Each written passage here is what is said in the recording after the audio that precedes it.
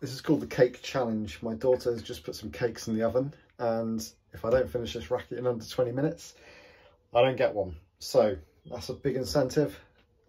Let's get cracking.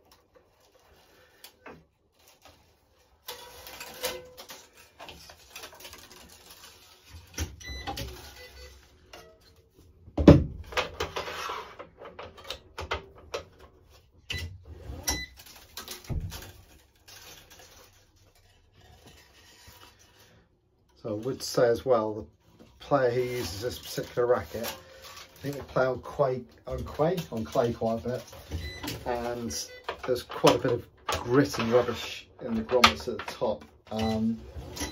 Interestingly, the strings are actually broken at the top of this racket as well, so it could just be a mishit, but also there was quite a lot of grit in there as well. So I did a bit of a sweep out of the grommets before I got started on this. Always worth doing, because the last thing you want to happen is to have a nice string. This is Poly Tour Pro. Have a nice string that snaps prematurely because you have dirty grommets. So although I'm rushing through this a little bit, I'm not doing it to the detriment of the actual strings and the racket themselves. So I'll still be taking some care on this racket.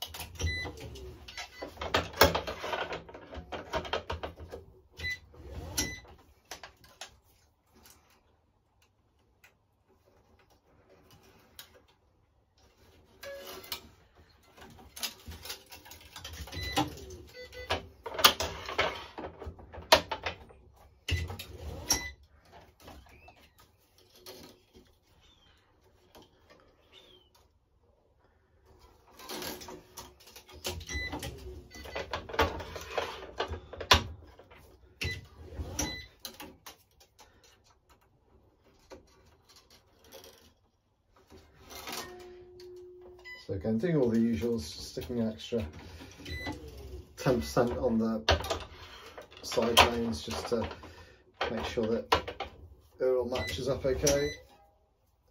So no corners cut, so to speak.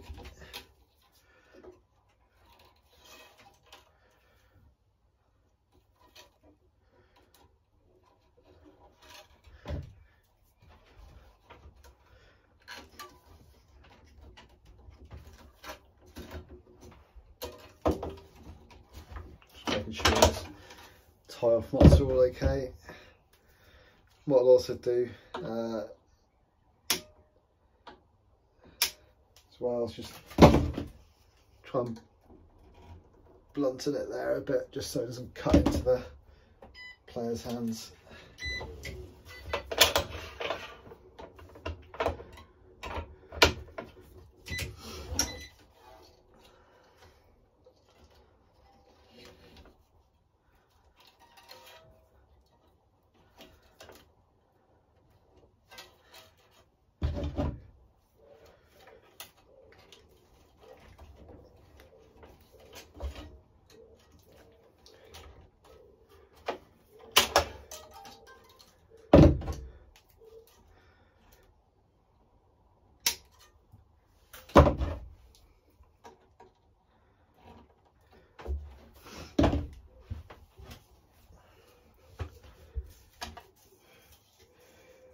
again, anyone who's ever strung a Babolat racket before, or certainly one of the more recent ones, will probably know that if they've got the grooves in the top, then you have to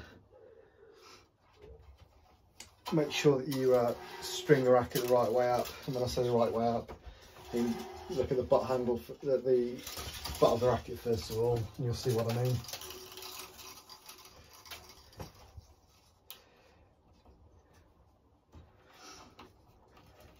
So otherwise the cross strings, certainly at the top of the racket, don't match up with the outside of the frame, so you get lots of loops being missed over.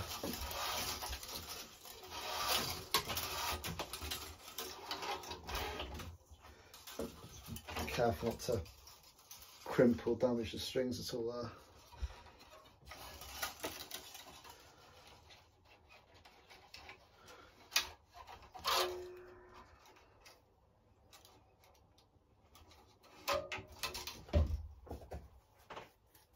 Like I said, even though I'm rushing this one through a bit so I can get my cakes, I'm still going to use things like the Parnell pad there. I just want to do everything possible just to make sure that these strings are looked after.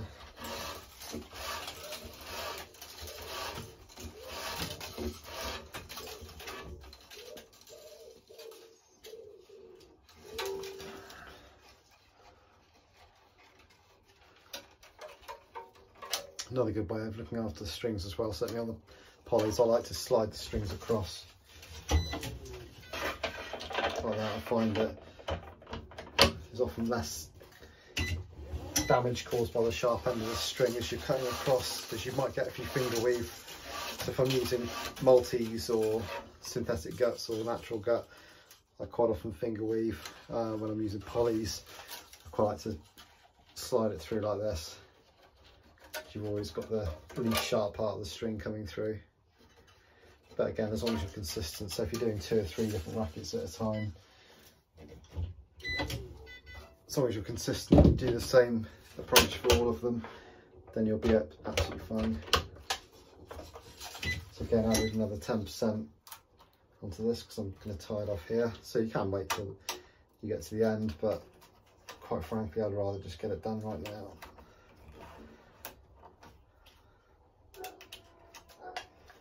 Gets the starting clamp out of the way.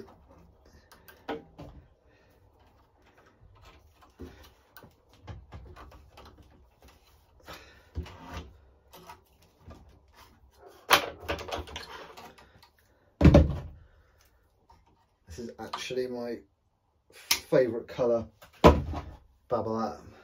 I love the neon yellow and black Aeros. I know it's not everybody's favourite, but this is certainly my favourite colour. I think it looks really cool. I'm really into my bright colours though, so I guess that's probably why.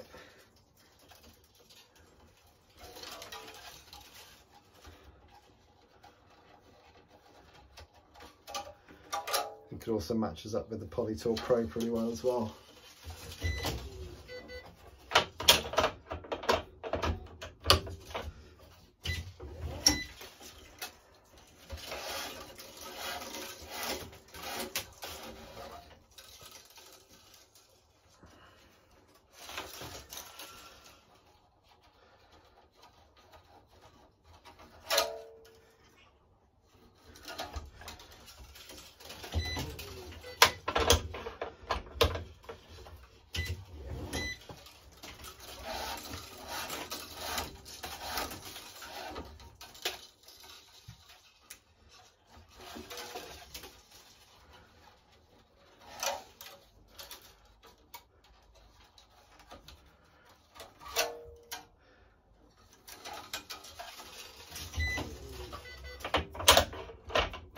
Funny one though, because when you're trying to speed up your string a little bit, sometimes you actually make a few mistakes. So I'm not trying to go mega quick on this. I'm trying to rush it through just to make sure I get the best cakes. But yeah, certainly not trying to burn the strings or anything like that. It is somebody else's racket after all. So still just being careful not to twist or damage the strings as they come in through. That's one of the reasons why I'm actually using this method.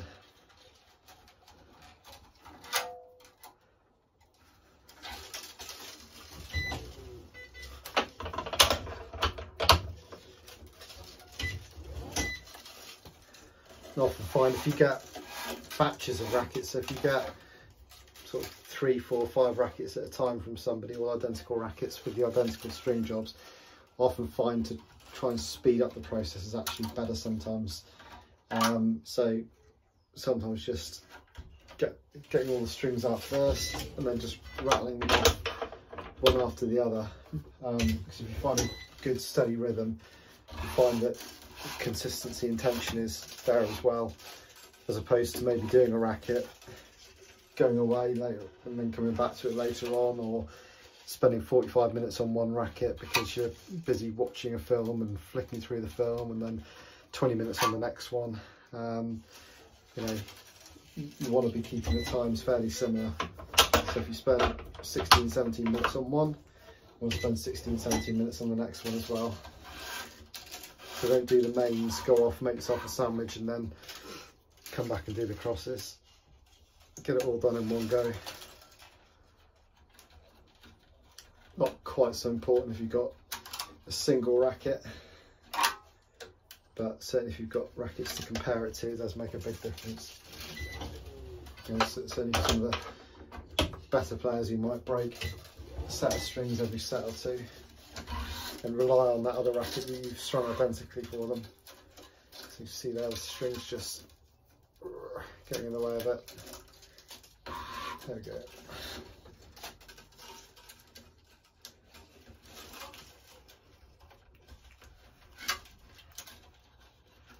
So the further down the string bed you get, the longer it actually takes, because the mains against the crosses are going a bit tighter. What I'm also trying to do is just get things straightened up as I go along as well, so you don't lose too much tension. So if you have the strings going in the kind of smiley face all the way like that, then it means you're losing tension, because you get the string longer in the string bed than it needs to be. So get them as straight as you can.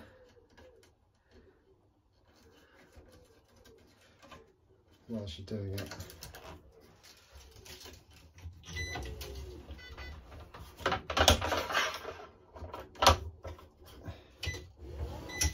Another thing you've probably seen me doing is I'm using the Diablo, or Diablo depending on where you're from in the world, on the string machine. This thing here, I'm using that on pretty much every single pull I'm doing.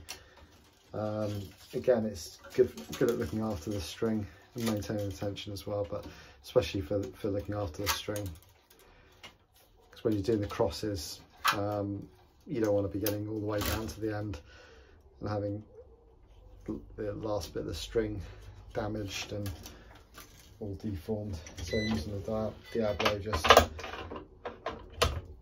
helps look after it a bit more.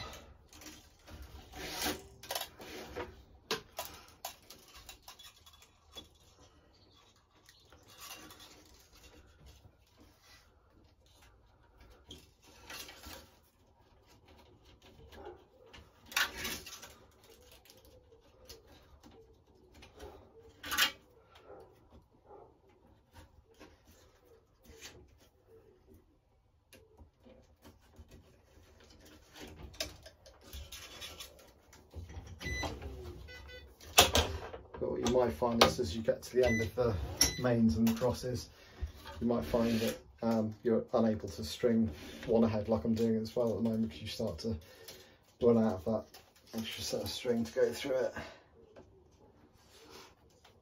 But whilst I can string one ahead, I will do, because it just reduces a bit of the tension. It's now getting a bit more difficult to use my little sliding technique, just because there's less room to move.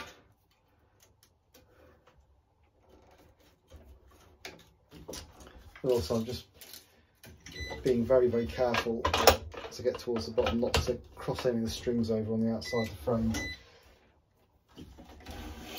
One thing worse than a racket that's not strung at the right tension or with the right pattern is a racket that's strung with loads of crosses on the loops on the outside. Just looks rubbish.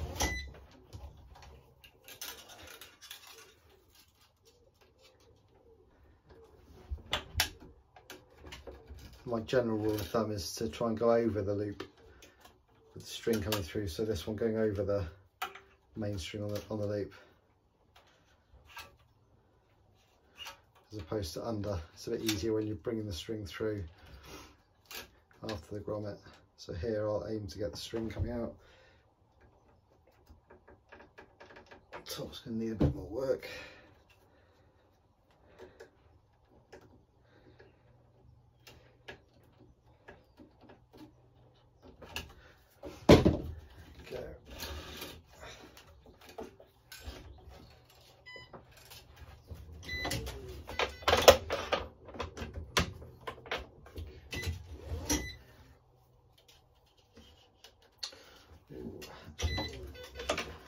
Give myself a great deal of room to tie off there, so just bring it back.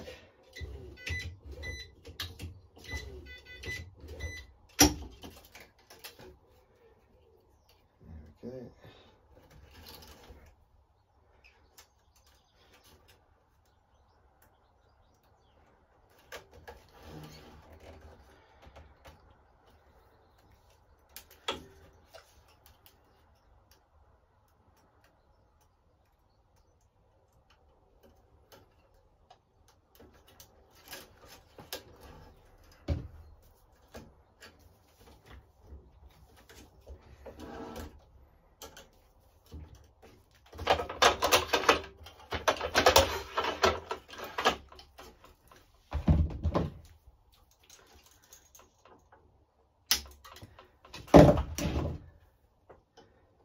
Off, crop that.